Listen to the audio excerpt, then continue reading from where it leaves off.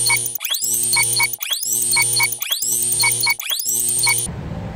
day everyone, I am Teacher Jasmin and I will be your teacher in PVE9 Bread and Pastry Production. And now everyone is encouraged to keep focus on this video so that you will learn basic knowledge and skills in measuring ingredients. I hope you enjoy as we identify the different tools and materials in measuring dry and liquid ingredients. Follow procedures in measuring ingredients and value the importance of measuring ingredients accurately. What do you think are the secrets of most bakers in producing quality breads like this one, this, and this one? Class, do you know that bread baking is an art? But there are tips, tricks, and secrets that will help you in your way. One important secret that you should learn today in making quality bread is that we need to get the right amount of ingredients, and of course, we need to measure them carefully. Now let us learn about measuring baking ingredients.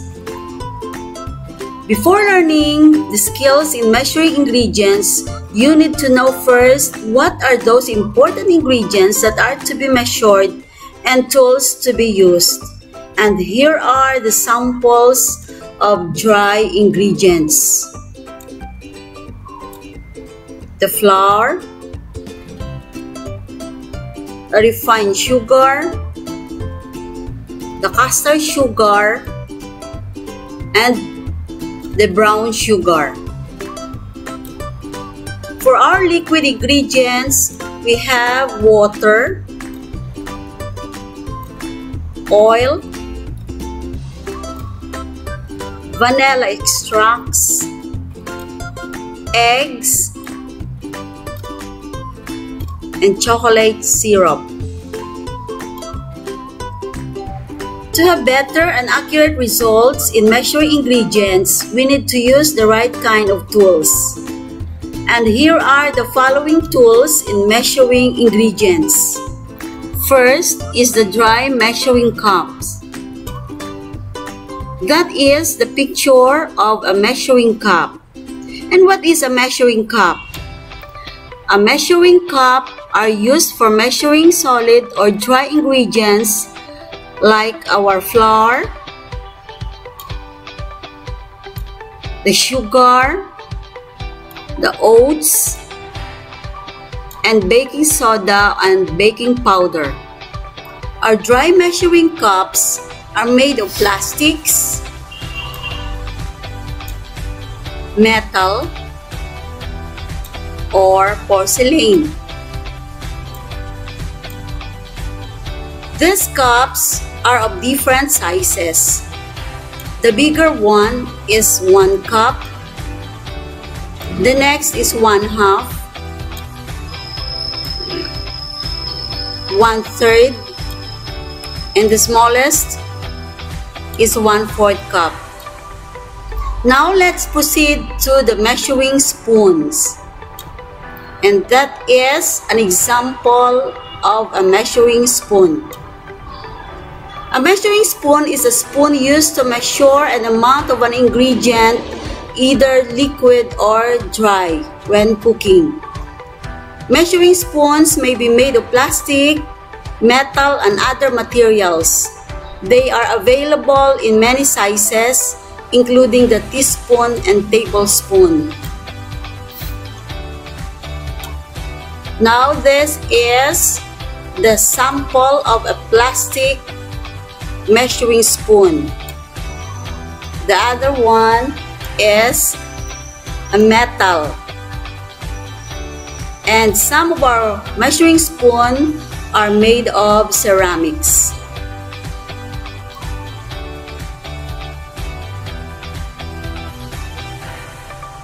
Now let's proceed to the next tool, which is the spatula. And that is the sample of a picture of a spatula. These are used in leveling dry ingredients. Spatula could also be used in spreading the mixture on a tray. And sometimes spatula is also used for mixing soft substances. The next one is our liquid measuring cup. This is the picture of a liquid measuring cup. This cup has markings for measuring ingredients when cooking. It is a vessel used specifically for measuring liquids. Now let's proceed to digital kitchen scale. It is a scale which is of quality and gives a correct weight reading. A chef uses a digital kitchen scale, which is also called a digital gram scale. It is used to measure the weight or mass of an ingredient expressed in pounds, grams, fluid ounces, or milliliters. We have the other materials which are needed during the measuring process of some of the dry and liquid ingredients, and they are called as serving bowls, which serves as a container after measuring. Now, there you go. We have the proper way of measuring dry and liquid ingredients. Now, let's start with the flour. In measuring flour, we have to sift the flour to remove the lumps. Then, spoon sifted flour lightly into a measuring cup, heaping it well over the top of the cup. Do not shake the cup.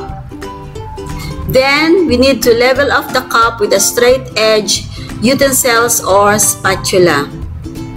In this activity, I will be using a standard size of measuring cup, which is 1 cup, 1/2 cup, 1/3, and 1/4 cup.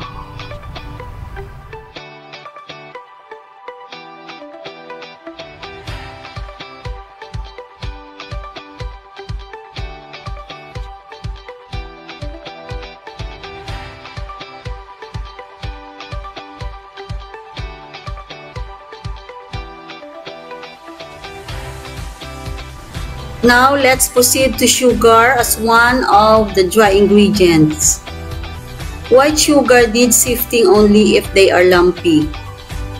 Spoon sugar lightly into a measuring cup, heaping it well over the top of the cup.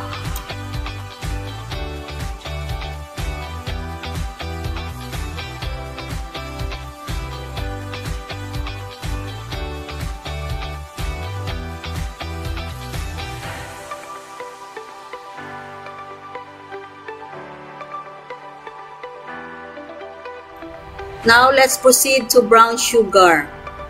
If lumpy, press through a coarse sieve to crush the lumps. Then, packed into a measuring cup just enough to hold its shape and level off.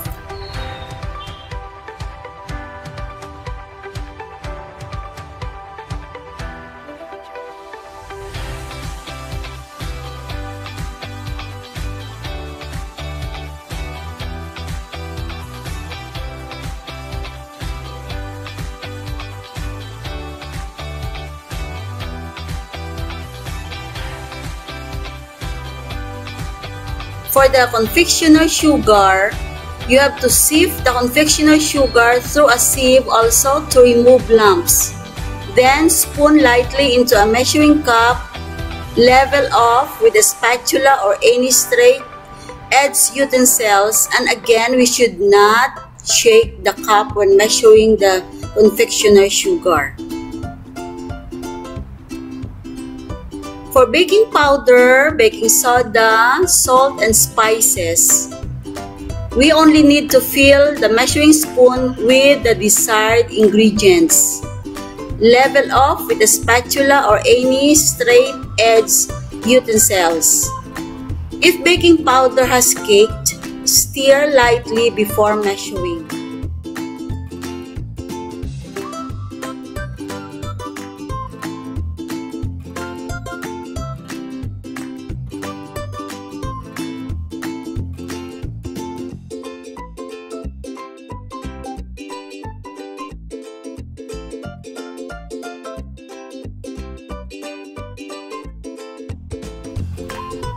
And now let's proceed to the process of measuring liquid ingredients. To measure liquids, we need to place an appropriately sized liquid measuring cup on a flat, stable surface, and don't just hold it in your hand. Pour in your liquid until it is just under the line. Squat or bend down so that your eye is exactly level with the graduation. You'll probably notice that the top surface of the liquid is not perfectly flat. It kind of climbs up the walls of the container around the edges. This is due to surface tension, and the shape of that top surface of the liquid is called a meniscus.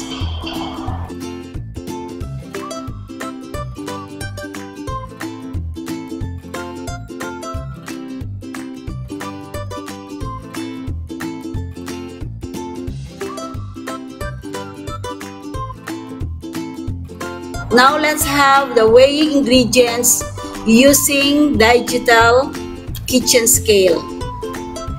Some recipes calls for weight ingredients like fruits, chocolates, and other ingredients that cannot be leveled off. A digital scale is a high-quality scale that gives a more correct weight reading. Now let's learn the steps in using the digital scale. For step 1, you need to turn the scale on using the power button. Set your scale to the unit of measurement your recipe calls for ounce or for grams, using the mode button or unit button. Then press the button until the display reads the correct measurement. Place your chosen container, such as a mixing bowl, on top of the scale. You will see that the scale will register and display the weight of the bowl. Press the 0 button or tally button to remove the weight of the bowl and bring the display back to 0. Add your first ingredient according to the recipe instructions. Once your display reads the correct amount, you need to stop. If you add too much, take a little out. Press the tally button again to zero out the weight of the ingredients you just added. Then begin adding in the next ingredient according to the recipe until the display reads the amount you need.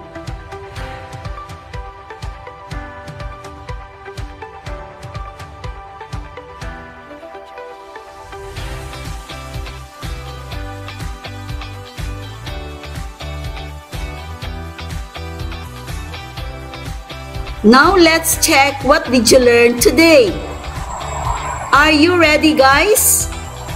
Great! Then fill out the box on the appropriate tool or tools in measuring the following ingredients. Let's start with the cake flour. What do you think is the proper tool in measuring cake flour? Correct! Your answer is measuring cup. What about olive oil? Have you got the correct answer?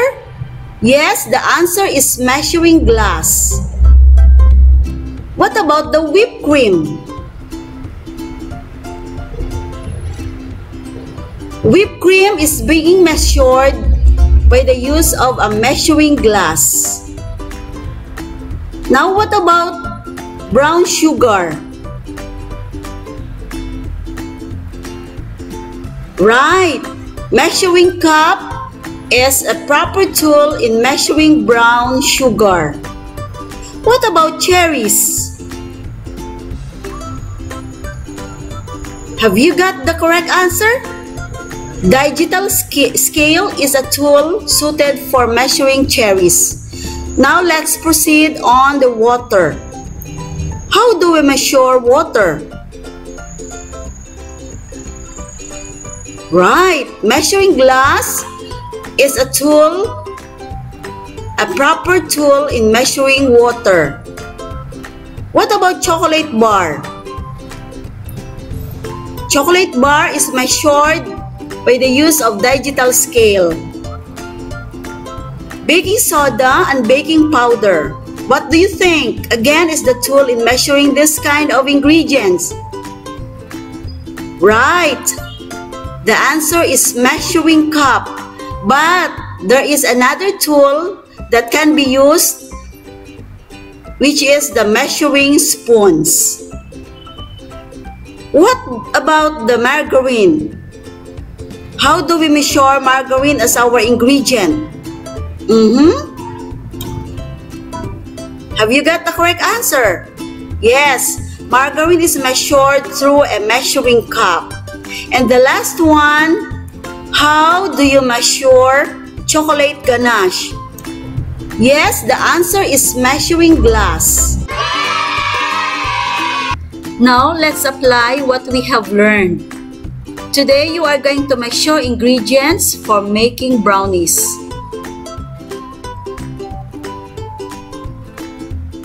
Listed below are the ingredients for making brownies. You try to perform measuring them using the required tools, and you may take photos of this performance and upload it to the forms posted on the last part of this video.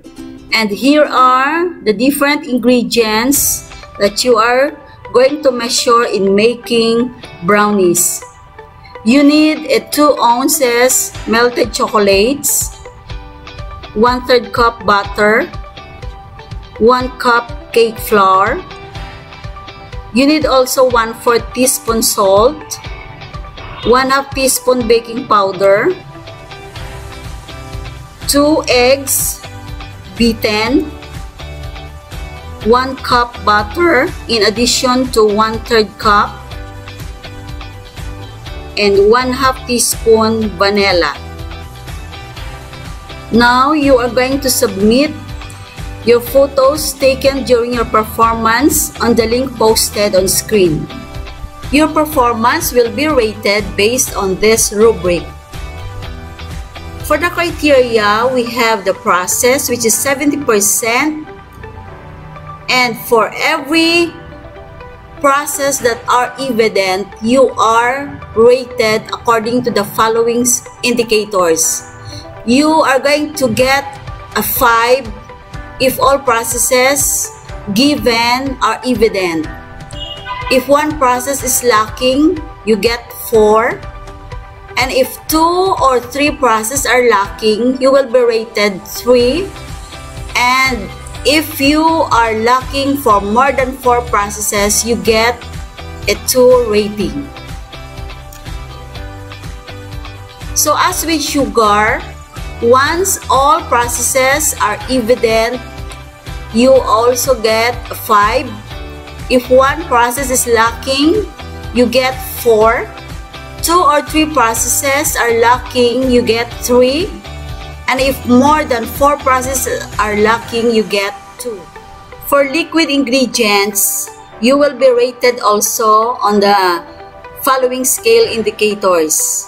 You will get 5 if all processes required in measuring ingredients are evident. You will get 4 if one process is lacking. You will get 3 if 2 processes are lacking. And if all processes are not evident, you will get 2. Another criteria, aside from processes, which is 70%, we have the timeliness, which is 30%. If you have submitted your output on time, you will get 5. If you will submit it 1 day after the allotted time, you will get 4. And you will get 2 if you submitted your output 2 days after the allotted time. And 2 if you submitted your output 3 days and beyond the allotted time. All in all, your rubric is 100%. And that's it. Hope you enjoy and learn a lot from this lesson. I hope to see you on the next class. Bye!